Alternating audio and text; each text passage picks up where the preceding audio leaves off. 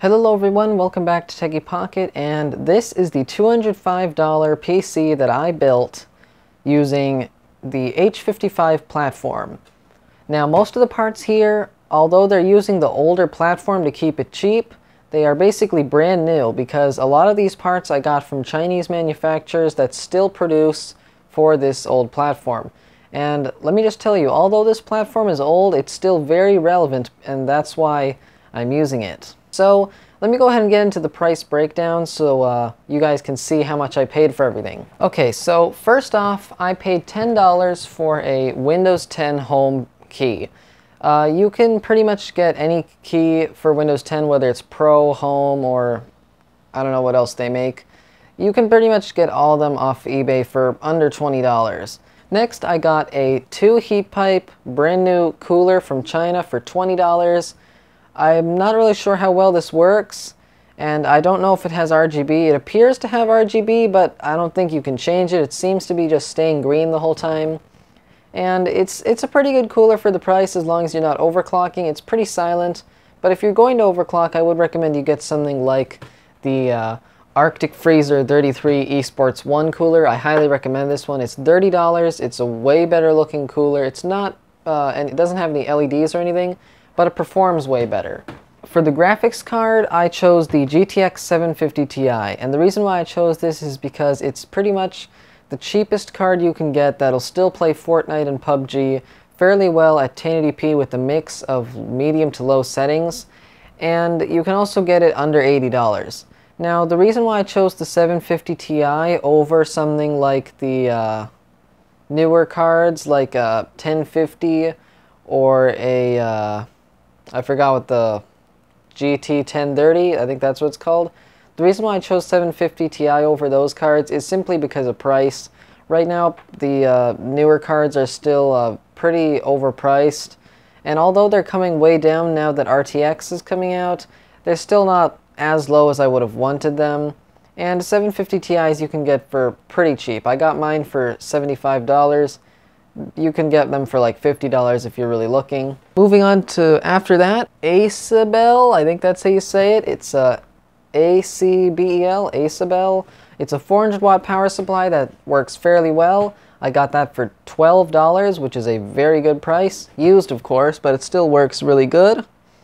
The mouse was just a standard mouse from this company called Seawit for $10.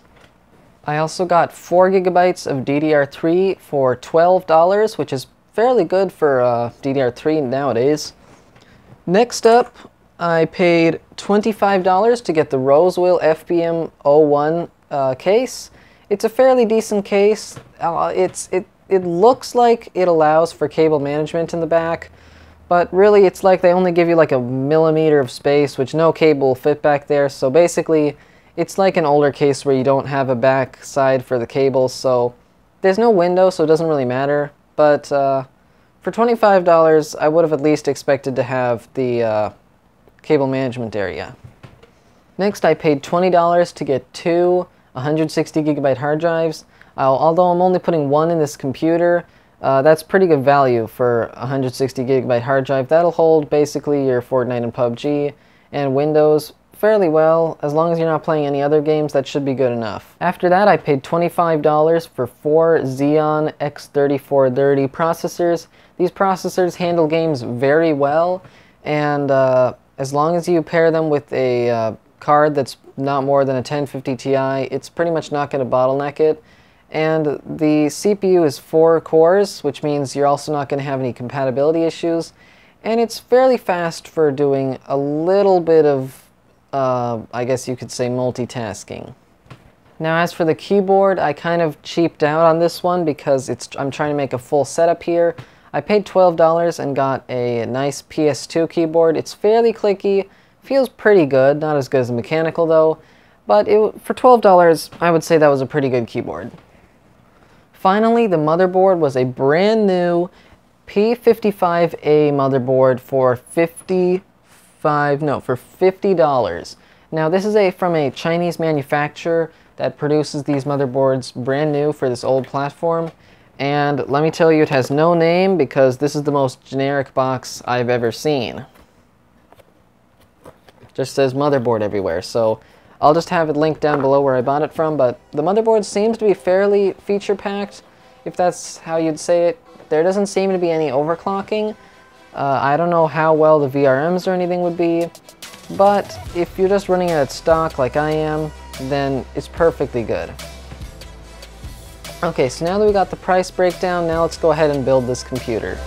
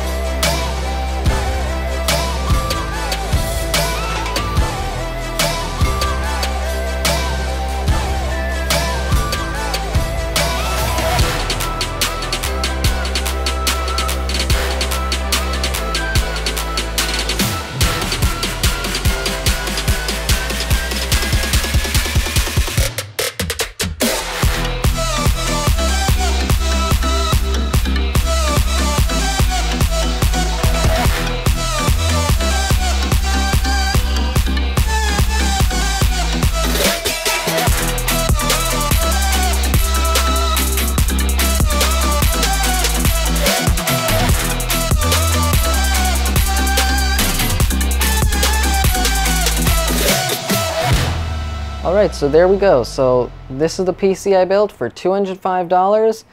It would be able to play PUBG and Fortnite at 1080p 60 FPS with a mix of medium to low settings, fairly good. And I'd say this PC has a lot of value.